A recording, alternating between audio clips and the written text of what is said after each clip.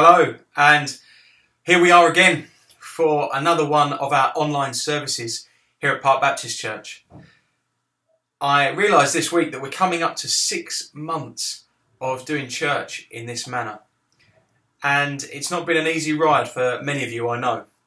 So thank you for those that have been persevering with us through that time, and welcome to those who may be joining us for the first or second time and have used this as an opportunity to maybe just dip your feet in the waters of what church is a bit like, maybe to explore a little bit about who God is and why you might want to spend some time getting to know God and putting out those big questions about life that only really we can find satisfactory answers through God. I'm Peter, I'm one of the ministers here at Park Baptist Church, and we're going to be spending some time today on a new series looking at the book of Ruth in the Old Testament. Now, if you've never read Ruth, if you've never heard of the book of Ruth, it's a really simple and fairly short story to read. You'll find it fairly early on in the Old Testament, so if you've got a Bible or you're looking up it on your app or online, it comes fairly early on. And after Judges and before 1 and 2 Samuel, you'll find just stuck in there, just 4 chapters, is the book of Ruth. And it's a brilliant, rich book to spend a few weeks going through. So over the next 4 Sundays, we're going to be looking one chapter at a time, chapters 1, 2, 3 and 4, through the book of Ruth. So I encourage you to read along with me during the week. I encourage you to just spend some time familiarising yourselves with the story, with the characters, with the themes that are going on. It's really quite straightforward to read. Or if you're not confident reading, then listen to it. Use an audio Bible and have it read to you. And just allow that yourself to be familiarised with that story if you're not already. And that's going to be the focus of our next few weeks. Now, one of the themes of Ruth is a word that comes up a few times. It's a Hebrew word that we wouldn't really be familiar with in English, called chesed. And this is a word that's used throughout the Old Testament, and it's got a kind of a number of different translations when you look it up. You won't find chesed in your English translations. You might find it as kindness, loving kindness, mercy, compassion, love. A few different words are used when this Hebrew word is found in the text, used to be interpreted into our English Bibles. And it's kind of a word that speaks of surprising generosity and a love that goes beyond anything that we may have experienced before in our lives. And in the book of Ruth, it's the characteristics of Ruth, the main character, and another character, Boaz. But more importantly, it points us towards one of the key characteristics of God who has this unexpected generosity, of a love that is incomparable to anything else we may have experienced. And we see this in the Psalms in particular. This is a word that we find, and it's used to try and explain God's love, the depth of God's love for all of humanity. We find it Psalm 136. You might not recognise it just from me saying the number, but you might recognise particularly the refrain that's used here repeatedly throughout this psalm. It's the refrain, "His love endures forever." And we have that. It features in songs, it features sometimes in prayers, it features in the Psalms. And Psalm 136 has a load of statements, 25, 26 of them, and then each one is followed with the words, "His love endures forever." The Hebrew, "His chesed endures forever." And it's trying to help us to understand the depth and range of God's love. There's things like, "Give thanks to the Lord, for He is good, His love endures forever." To Him alone who does great wonders, His love endures forever. Who spread out the earth upon the waters, who made the great lights, the sun to govern the day, the moon and stars to govern the night. All these things are followed with, "His love endures forever." As we say these psalms, these statements, as we sing words of songs that pick up on psalms like this and others, we are invited to respond to God's love, to try and comprehend just a small part of it. And we worship God in order to sort of draw closer to Him and to give praise to God, because we start to recognise just this depth of love that God has for us. And we see that in its greatest example in the person of Jesus, in Jesus' life, in His death, His sacrificial death and resurrection, which is why we often speak and sing of God's love for us and our response to it. And so we're going to spend some time worshipping now, singing some songs, and as we do, I invite you just to take that step forward of moving towards God by joining in with these songs, recognising God's love, giving thanks to God for it, praising God for it. And the amazing thing when we worship God is that we take a very small step, towards God by doing that. But God always takes a much bigger step towards us. God responds to our worship, and the amazing thing is God, in our little small steps, God comes and He gathers us in towards Himself. So we're going to worship God, and I invite you to take that small step of worshipping God, of recognising God today. And as you do, allow yourself to be gathered closer to God as God responds to our worship. So we're going to sing a couple of songs, and I'm going to say a short prayer now. I invite you to join me in saying that, and then we'll worship God together. So let's pray.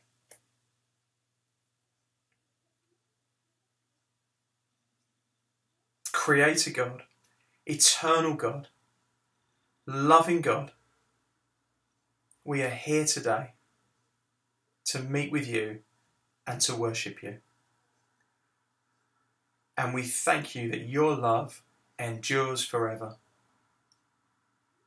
And so as we take a small step towards you in our worship now, we ask that you would come and gather us in together, draw us close to you, Lord, that we might experience and encounter the depth of your love in a new and powerful way, that we might be reminded of how generous your love is for us.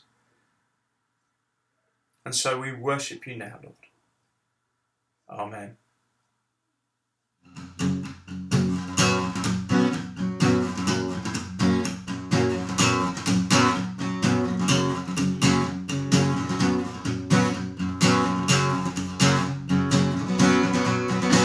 Give thanks to the Lord, our God and King. His love endures forever. For He is good, He's above all things. His love endures forever. Sing praise,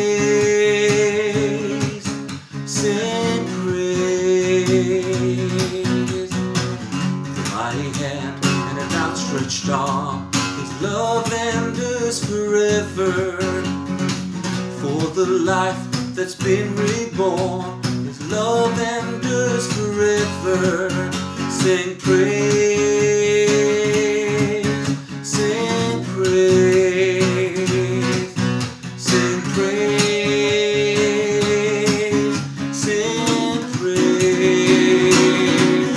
Forever God is faithful, forever God is strong. Forever God is with us, forever. From the rising to the setting sun, His love endures forever. And by the grace of God we will carry on. His love endures forever.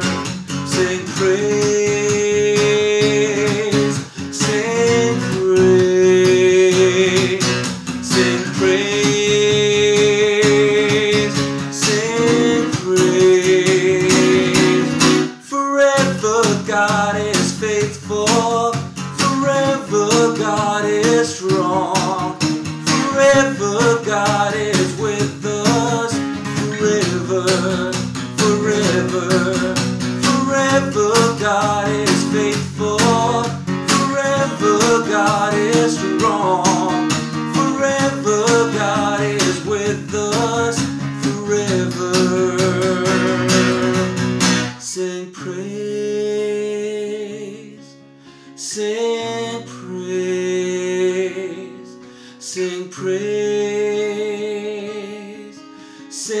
sing praise, sing praise,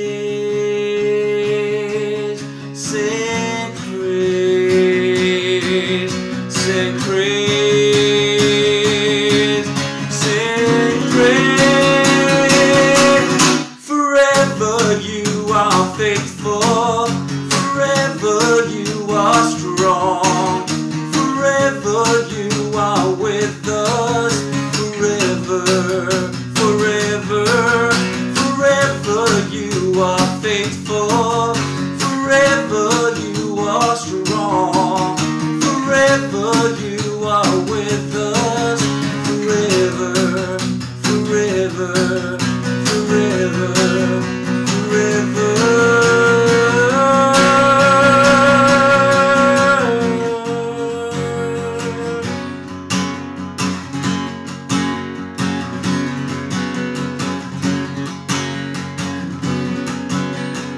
Love endures forever.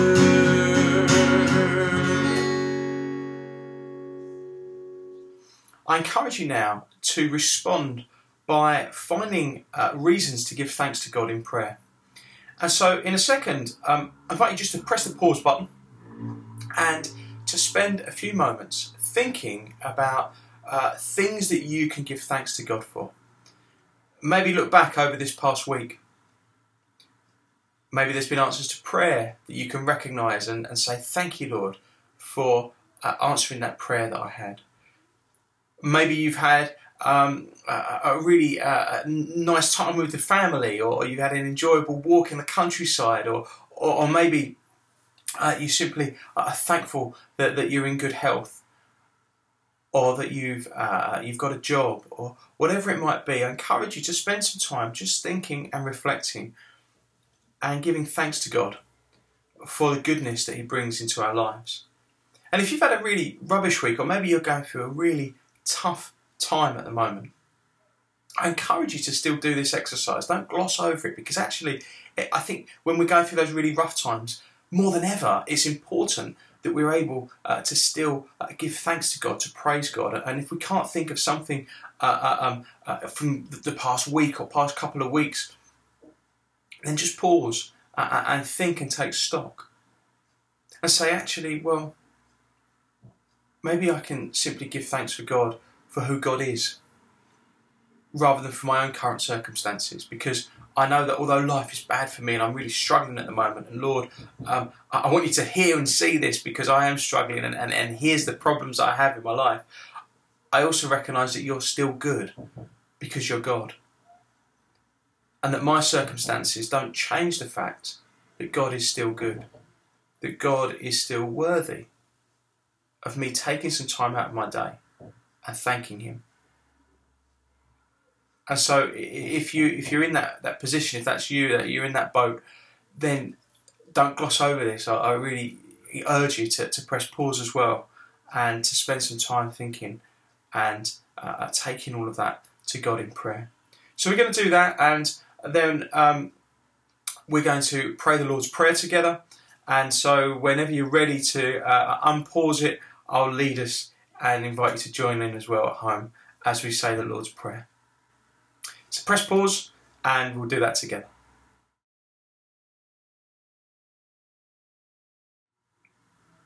So let's pray the Lord's Prayer together. Our Father, who art in heaven, hallowed be your name. Your kingdom come, and your will be done, on earth as it is in heaven. Give us this day our daily bread, and forgive us our sins as we forgive those who sin against us. And lead us not into temptation, but deliver us from evil. For yours is the kingdom, the power, and the glory, forever and ever. Amen.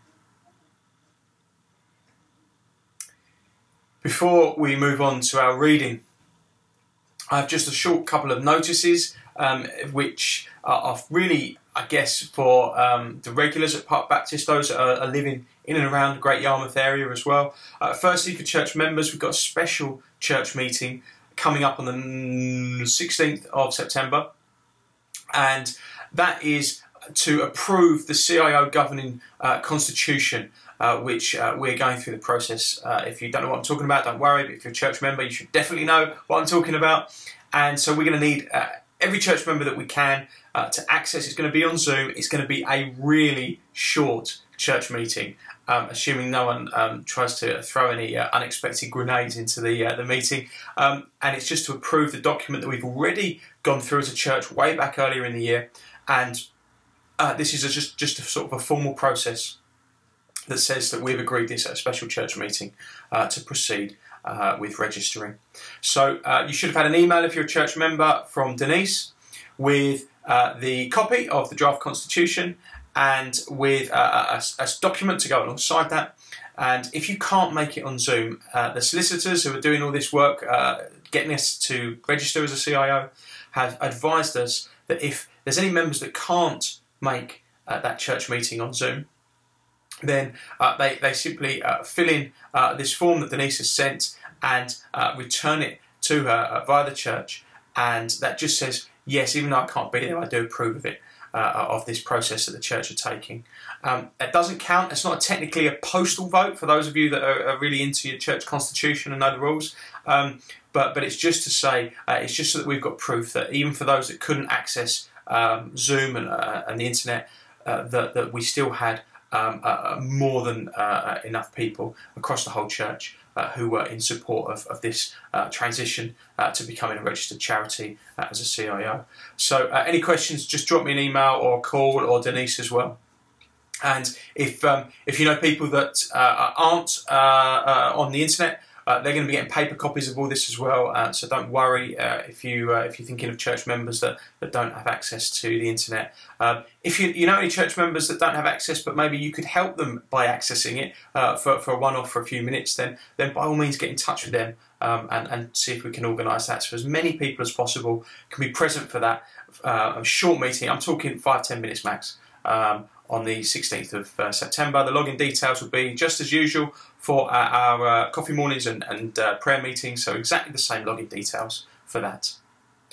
So that's a church meeting, special church meeting coming up, and we've got our Connect groups is the other thing I need to plug to you. I'm just trying to find my notes down here. Our Connect groups are really our key expression of what it means to be church during this time. They are our midweek groups. They're meeting in people's gardens. Some are meeting outside the church in the little parking area we've got outside the church. And they're taking place on different days, different times. And they're in a socially distanced, organised way. There's caps on how many people are in each group. So it's all being done with government guidelines in mind and as safely as possible. This, I just really want to plug and encourage you. If you've not been part of a Connect group, or you're sort of seeing it as a bit, I can't be bothered. If you're a church member, you're regular at Park, this is church. And I can't emphasise that enough. This is what it means to be church family at this time and to support one another, to continue to grow. It concerns me that for some of us, perhaps we're lapsing into, I'm just going to stick on YouTube at some point on a Sunday, maybe a Monday, maybe a Tuesday, or later in the week, and that's my hit done. And that's not what this is about. And you know, to be grown in our faith during this time, to be continuing to go deeper with the Lord as disciples of Jesus, it means that we need to be together. It means that we need to do more than simply watch this on YouTube. And that starts with the body of Christ. And at the moment, our Connect groups are that expression. So, you know, as people's lives start getting a bit busier again, as things open up and you start kind of, your diaries filling up again, please don't overlook the importance of Connect groups. They're a brilliant opportunity to go deeper with the Lord, to get support, prayer support, pastoral support, and to know that there's others around who are walking and journeying with us. Even though we can't see everyone on a Sunday together at the moment, we're still able to see a few members of that church family. So if you're not part of one, please get in touch with me. Let me know, reach out, because we're finding space. We've got spaces in a couple of groups at the moment, and if we need more, I'll start more groups. That's not a problem. So please do, I can't emphasise that enough, get involved with that Connect groups if you're not already part of one. Final thing in terms of notices is a bit of a tricky one. It's not a tricky one really. It's just a bit of a delicate one, and it's to do with church finances. It's to do with giving. I don't think over the last 6 months, if you've been watching all these services in lockdown, I've kind of come cap in hand. But as we come towards the last quarter of the year, we are down still overall over the length of the year so far with our giving, and that's because we've not had church services, so our regular offerings haven't been able to be collected. If you've been blessed by any of this stuff on YouTube, if God's been speaking to you through lockdown and through these services, I just encourage you just to think about whether you might like to make a donation to the church to support the work that we're doing, that God's doing through Park Baptist Church. And if you're a regular at Park normally and you've not been able to give because you normally give through cash offerings, you can put an envelope, a sealed envelope, through the letterbox at church, through the kitchen door, and just mark it with offering or whatever, and that'll be collected and banked. If you're able to do it via the online banking, details are just coming up now for our account and sort codes are. If you're able to make even a small donation, even if it's a one-off, doesn't have to be regular giving, although, hey, if you want to make regular giving donations, then we're certainly keen. Then we'll be so blessed if you could do that at this time. Like I say, if you're watching this for the first time, you think, oh, flipping heck, he's gone sort of full prosperity gospel. I haven't.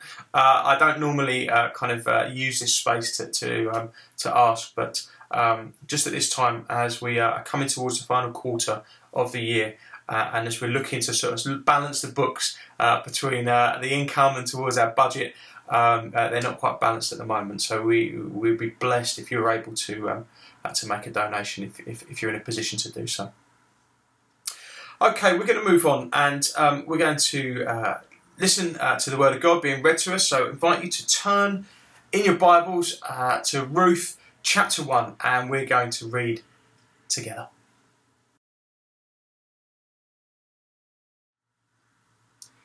In the days when the judges ruled, there was a famine in the land, and a man from Bethlehem in Judah, together with his wife and 2 sons, went to live for a while in the country of Moab. The man's name was Elimelech, his wife's name Naomi, and the names of his 2 sons were Mahlon and Chilion. They were Ephrathites from Bethlehem, Judah, and they went to Moab and lived there. Now Elimelech, Naomi's husband, died, and she was left with her 2 sons. They married Moabite women, one named Orpah and the other Ruth. After they had lived there about 10 years, both Mahlon and Chilion also died, and Naomi was left without her 2 sons and her husband. When she heard in Moab that the Lord had come to the aid of his people by providing food for them, Naomi and her daughters-in-law prepared to return home from there. With her 2 daughters-in-law, she left the place where she had been living and set out on the road that would take them back to the land of Judah. Then Naomi said to her 2 daughters-in-law, "Go back, each of you, to your own mother's home. May the Lord show kindness to you, as you have shown to your dead and to me. May the Lord grant that each of you will find rest in the home of another husband." And then she kissed them, and they wept aloud, and they said to her, "We will go back with you to your people." But Naomi said, "Return home, my daughters. Why would you come with me? Am I going to have any more sons who could become your husbands? Return home, my daughters. I am too old to have another husband. Even if I thought there was still hope for me, even if I had a husband tonight and then gave birth to sons, would you wait until they grew up? Would you remain unmarried for them? No, my daughters, it is more bitter for me than for you, because the Lord's hand has gone out against me." At this they wept again, and then Orpah kissed her mother-in-law goodbye, but Ruth clung to her. "Look," said Naomi, "your sister-in-law is going back to her people and her gods. Go back with her." But Ruth replied, "Don't urge me to leave you or to turn back from you. Where you go, I will go. And where you stay, I will stay. Your people will be my people, and your God, my God. Where you die, I will die, and there I will be buried. May the Lord deal with me, be it ever so severely, if anything but death separates you and me. When Naomi realised that Ruth was determined to go with her, she stopped urging her. So the two women went on until they came to Bethlehem. When they arrived in Bethlehem, the whole town was stirred because of them. And the women exclaimed, "Can this be Naomi?" "Don't call me Naomi," she asked them. "Call me Mara, because the Almighty has made my life very bitter. I went away full, but the Lord has brought me back empty. Why call me Naomi? The Lord has afflicted me. The Almighty has brought misfortune upon me." So Naomi returned from Moab, accompanied by Ruth the Moabitess, her daughter-in-law, arriving in Bethlehem as the barley harvest was beginning. Now, as I mentioned earlier, we're starting a new series today, and we're looking here at this book of Ruth. It's a story of Ruth and her mother-in-law, Naomi, and it's an unusual display of love, loyalty, and compassion in the face of widowhood, poverty, and displacement. It's also, a story which subverts established racial, economic, and ethnic barriers. And ultimately, it continues the royal line that leads to David and even to Jesus himself. Now, if we start just briefly by looking at where we are, we're told this story took place in the time of the Judges, which was about a 300-year period, roughly from 1300 BC to 1000 BC. So we're talking just over 3,000 years ago. And we read this story about a man and his family moving from Bethlehem to a place called Moab. Now, what the story doesn't pick up on is the huge tension and hostility between Moab and Judah. So we have on one side of the Dead Sea, Judah, in modern-day Israel, and that's where Bethlehem was, in the nation of Judah. And on the other side of the Dead Sea, in modern-day Jordan, we have Moab. Now, the two people groups were very suspicious of one another. There was a long and bloody history between them. So this wasn't a straightforward journey.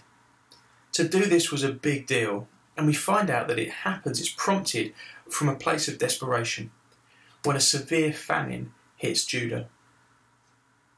Now, the consequences of this move are dire, as Naomi loses her husband, and then within a decade, both of her sons, neither of whom have fathered any children despite both being married. And this is devastating enough in any normal circumstances. But for the writer who uses this story to help us understand the bridge between the time of the Judges in the Old Testament and then the coming of God's chosen king, David, it's an even more devastating turn of events, because the royal line which leads to David is in threat of dying out. And so the crux of this story comes down to the fact that we have Naomi, who's left without any children and without a husband, who's almost certainly too old to conceive. And we have the threat that this royal line that leads to David and then ultimately to Jesus is under serious threat of being stopped in its tracks. And so the big overarching question being asked is, how can the royal line be rescued? So that's the background to what's going on here in this story. And today I want our focus to be on Naomi. And more specifically, I'd like to ask you to think about, what does it mean to be empty or to be full? What does it mean to be empty or full? Naomi is emptied to the point of destitution and bitterness. I wonder what causes us to feel empty. It's a strange feeling. It's that sense of purpose being drained away, of being rudderless, that sense of loss. Death is an obvious cause of feeling empty. Perhaps it brings the strongest feelings of emptiness because of the devastating finality that death can bring. Like a piece of us has been ripped out and it leaves this gaping, open hole. Now, surely that was the case for Naomi. To lose a husband is tragic. To lose a child even more so. But to lose both children and her husband, all the while living in a foreign land away from her other family, must have left her in bits. Surely she must have questioned God. Now, we get very little detail of her thoughts or emotions in the passage. We just get those final few verses where her bitterness is on display as she lays the blame for her afflictions at God's feet. I wonder if you've had times in your life where you felt emptied. What was it that caused the emptying? When are the times where we feel defeated or overcome? How did you respond in those times? What was your response to those events? Naomi's response is actually quite interesting and worth looking at in more detail. If you've got your Bibles open and you have a look at verse 6, we find that the famine in Judah has ended, and word of this reaches Naomi.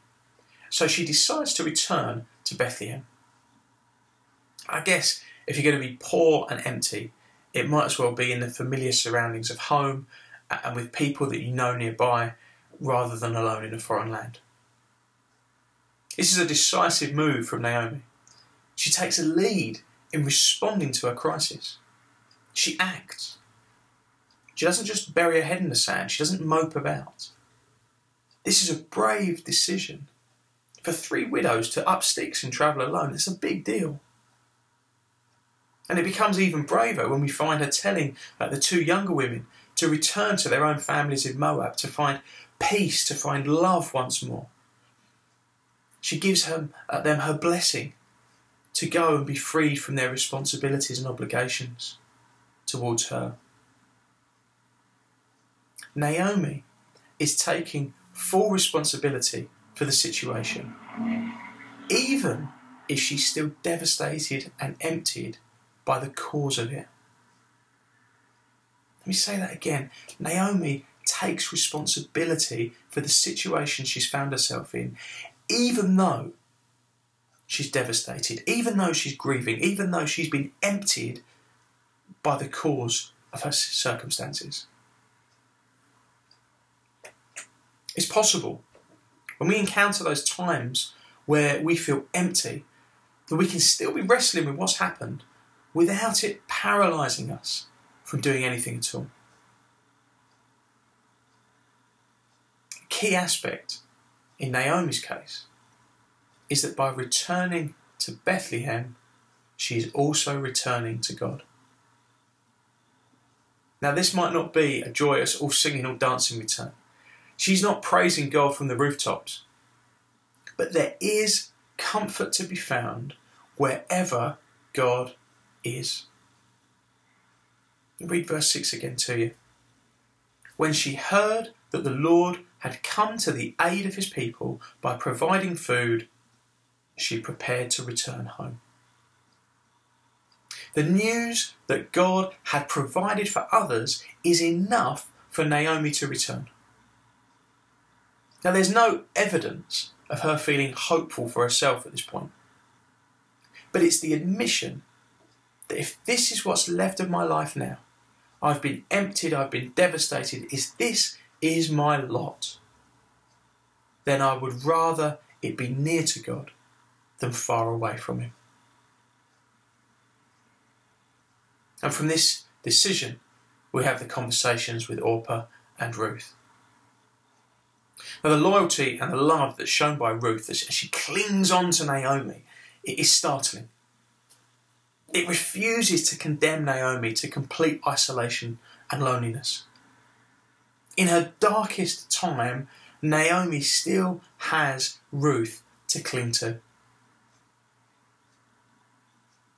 It's a picture of what God is like when we've been emptied of purpose, when hope has been all but extinguished. It's a surprising, passionate love, unlike anything else that we've experienced, that refuses to let us go. It's this passion and commitment to us that fuels the sacrificial actions of Jesus on the cross. So in those times of despair, let me ask you the question: how do you respond? How do you respond? Do you go further into your own Moab, your own spiritual desert, trying to run from God and maybe from anyone else who might want to help you? Do you try and bury your head in the sand, ignore or pretend that it hasn't happened?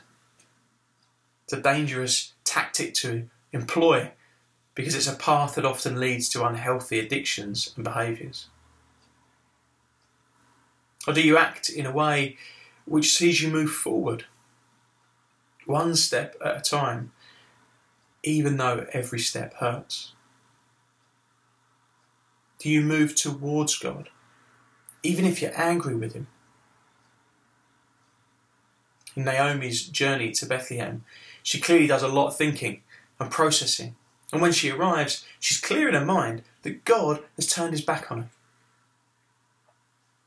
And yet, despite that, there she is, back among God's people.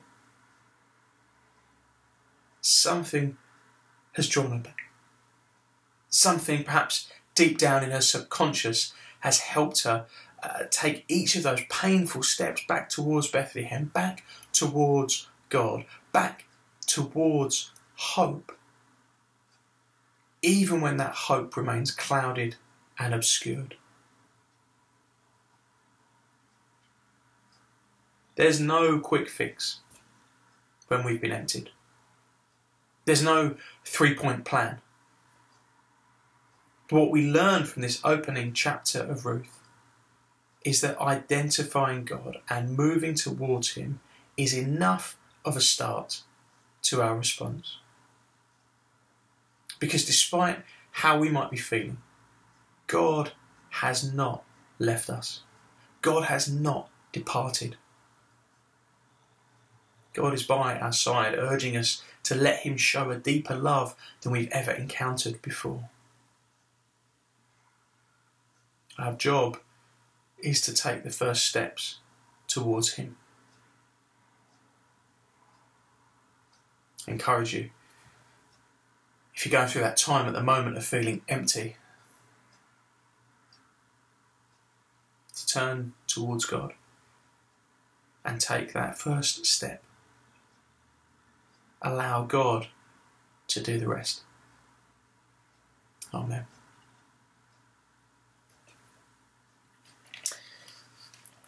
We're going to pray together, and then Jay's going to lead us as we sing a song. So let's pray.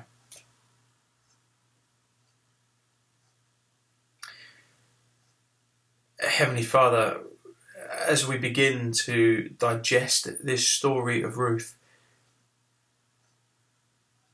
it can bring into the forefront of our minds some painful and difficult memories and experiences. Some of those may be consigned to the history books, others, those books are still very much open wide and the pain is still being felt today.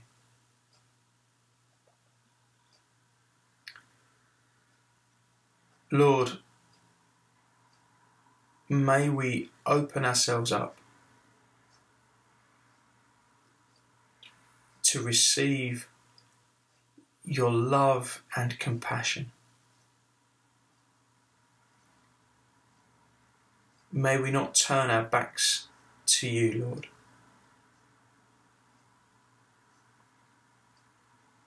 Give us courage and strength to take a first step towards you. And I ask that through your Spirit, Lord Jesus, that you would come alongside us. Remind us of your presence. Remind us of your power to heal and start that healing within us, Lord.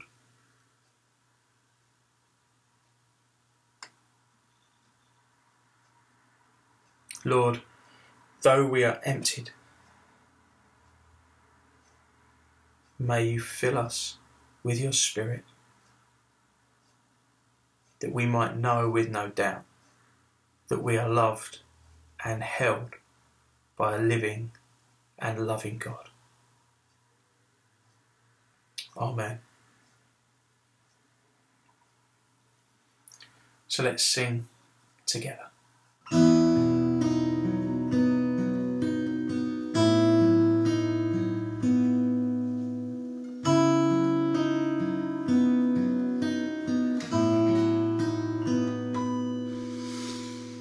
Holy Spirit, living breath of God, breathe new life into my willing soul. Bring the presence of the risen Lord to renew my heart and make me whole. Cause your word to come alive in me. Give me faith for what I cannot see. Give me passion for your purity. Holy Spirit, breathe new life in me.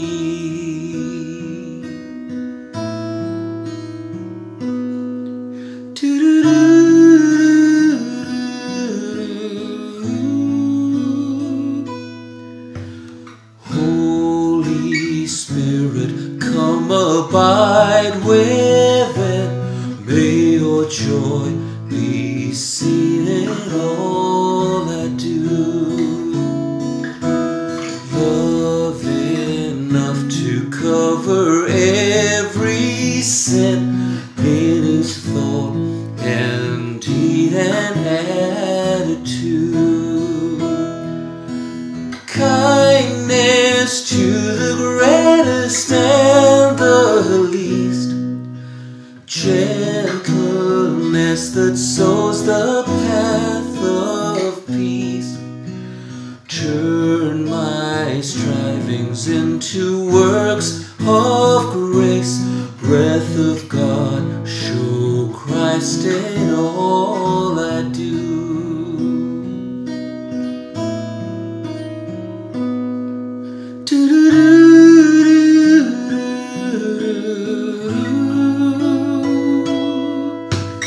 Holy Spirit, from creation's birth, giving life to all that God has made. Show your power once again on earth. Cause your church to hunger for your ways. Let the fragrance of our praise arise. Lead us on the road of sacrifice, that in unity the face of Christ may be clear for all the world to see. Let the fragrance of our praise arise. Lead us on the road of sacrifice, that in unity the face of Christ may be clear for all the world to see.